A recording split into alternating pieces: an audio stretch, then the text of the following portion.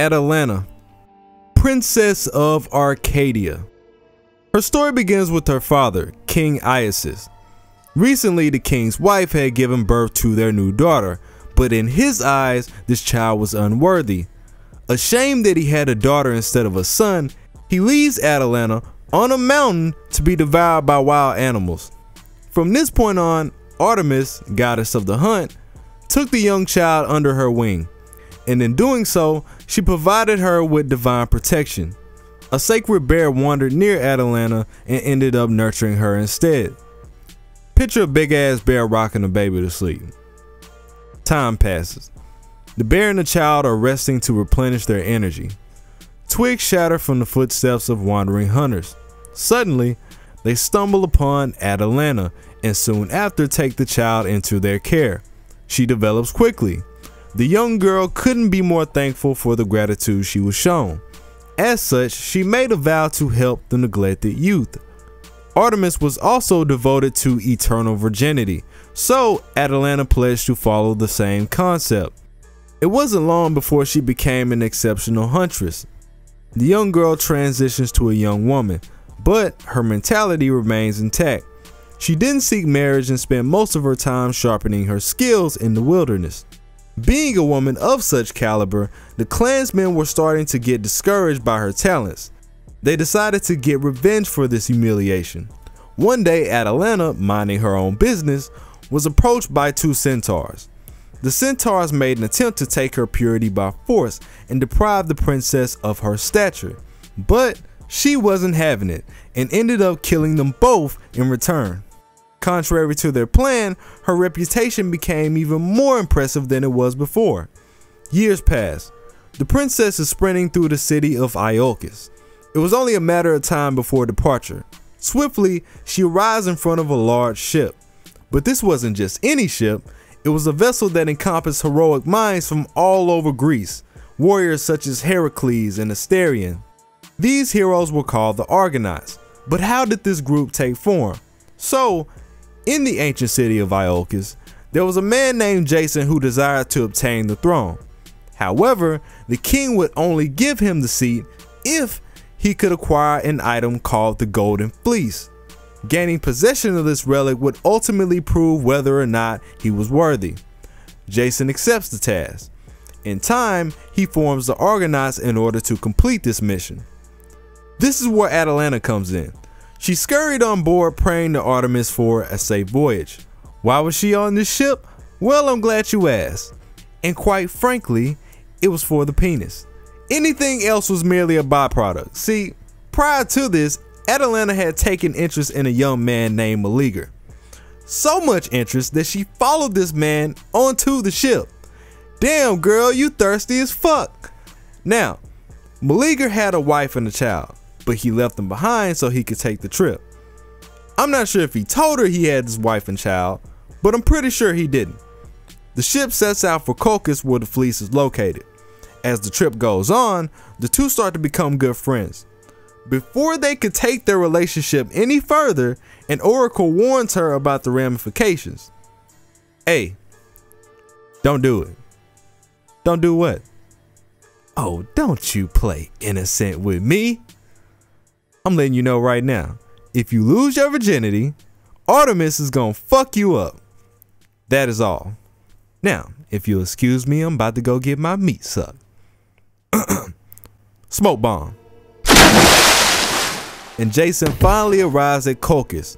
When he gets there, he faces even more challenges than the one he received initially. The last of which included taking down a fire-breathing dragon. In a fatal attempt to surmount her adversary, Atalanta ends up getting wounded. Subsequent to this injury, the princess is healed by the sorceress named Medea, Jason's wife. With her back against the wall, Medea is forced to make a potion that puts the dragon to sleep. Jason snatches the fleece and they leave. When they return, the king still refused to relinquish the throne. Aggravated, Medea constructed a plan to have the king murdered by his daughters. She succeeded. The heroes attend his funeral afterwards. So, in the event of someone's death, the Greeks partook in athletic competitions called the funeral games. This was considered honorary in regard of an ending life. The matches begin. Atalanta remains distant from her contemporaries. She was never really too fond of her peers because most of the time they were completely irrational.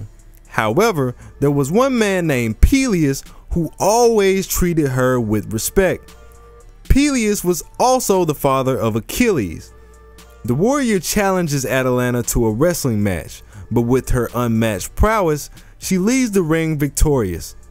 News arrived from King Oeneus II that a monster was terrorizing the city of Calydon.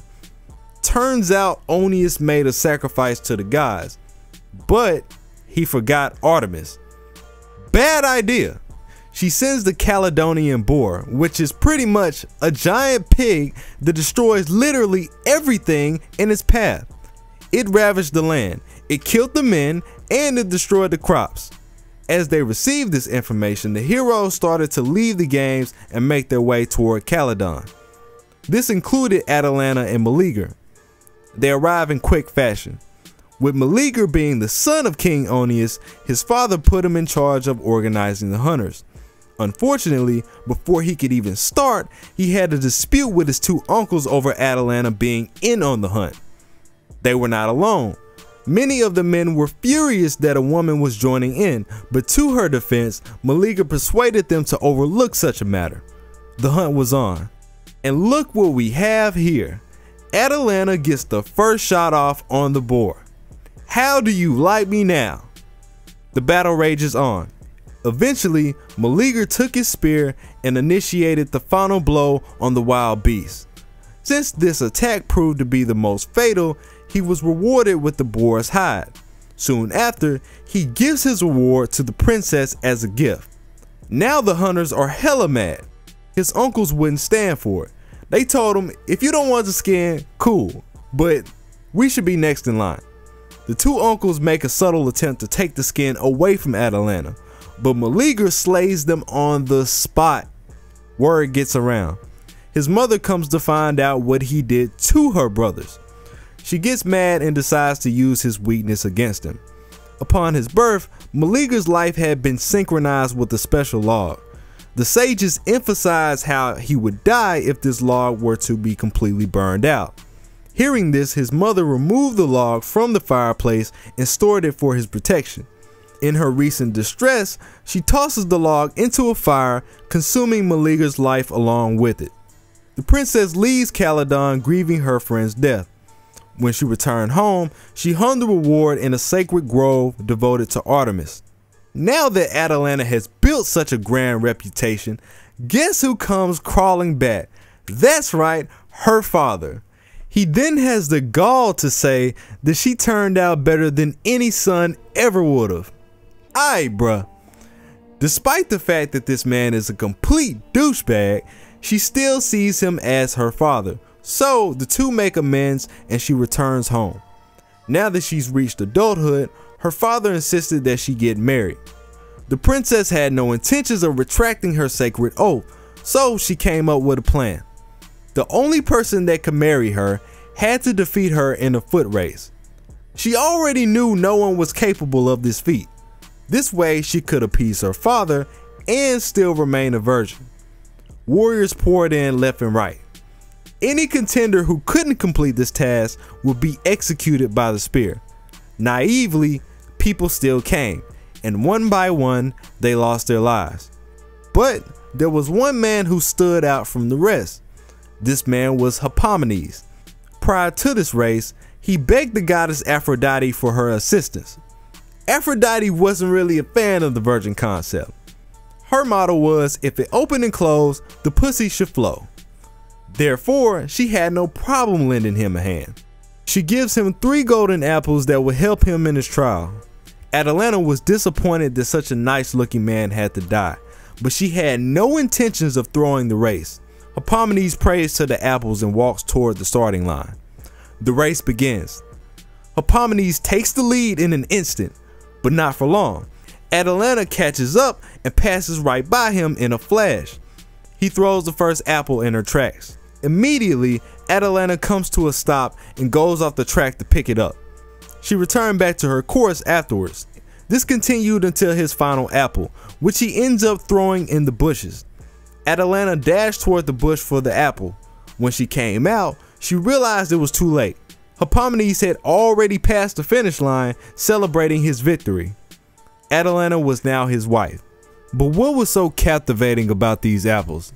In Greek culture, golden apples are considered divine food among the gods. With Atalanta's nature being that of a wild animal, it was impossible for her to resist them. Hippomenes was exhilarated. He was so excited that he forgot to thank Aphrodite. So she cursed him. After the race, he went to the temple of Zeus to celebrate.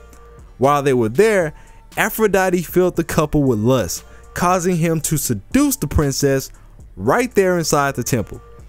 She has now broken her vow. Zeus was infuriated by this disrespect. He punished the couple by turning them into a pair of lions. It is for this reason that she has acquired aspects of a lion in Apocrypha. At the time, the Greeks believed lions couldn't mate with their own species, only leopards. Thus, Atalanta and Hippomenes will be forced to go their separate ways. Damn, that's a sad ass ending. That about wraps it up. If you enjoyed the video, please like it up so we can get this trending. Feel free to add information as you see fit, and let me know what you guys think about it. It's your boy Tsiah. I'm out.